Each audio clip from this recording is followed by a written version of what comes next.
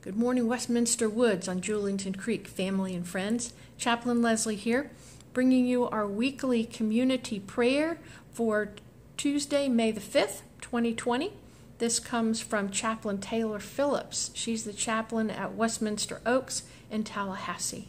And so hear this prayer from Chaplain Phillips.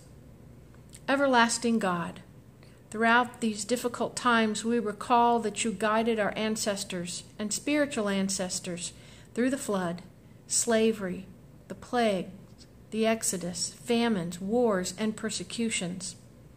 We remember that with your love, each generation before us has lived to see a better day. We know in our minds that we will make it through the situation before us as well, but we also humbly ask for your comfort and strength again and again with each passing day. In your name we pray. Amen. And Chaplain Phillips offers up this scripture verse for us today. I have given you and all my people the entire land. I will always be with you. I will never abandon you. Joshua 1, 3-5. And so a beautiful prayer to begin our Tuesday of this week. And I would like to add, since Chaplain Phillips' prayer was a succinct and beautiful one, and I have a couple more moments to share with you all this afternoon, I'm going to take that liberty and offer up a poem that I found this week. I was thinking about daffodils, and I think because it's such a pretty time of the year, and I just love the colors of the daffodils. And someone had posted this particular poem. It's by William Wordsworth. It's called I Wandered Lonely as a Cloud. And I invite you to think of those pastoral images that might be meaningful to you as I share this poem.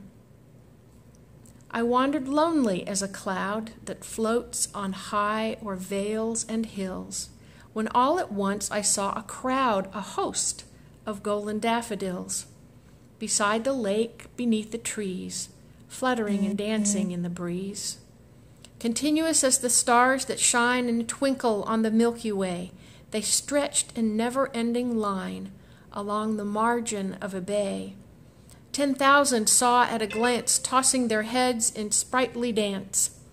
The waves beside them danced, but they outdid the sparkling waves in glee. A poet could not but be gay in such jocund company. I gazed and gazed, but little thought what wealth that Shumi to me had brought. For oft when on my couch I lie, in vacant or in pensive mood, they flash upon that inward eye, which is the bliss of solitude. And then my heart with pleasure fills, and dances with the daffodils. May you each have a wonderful and blessed day, and until next time.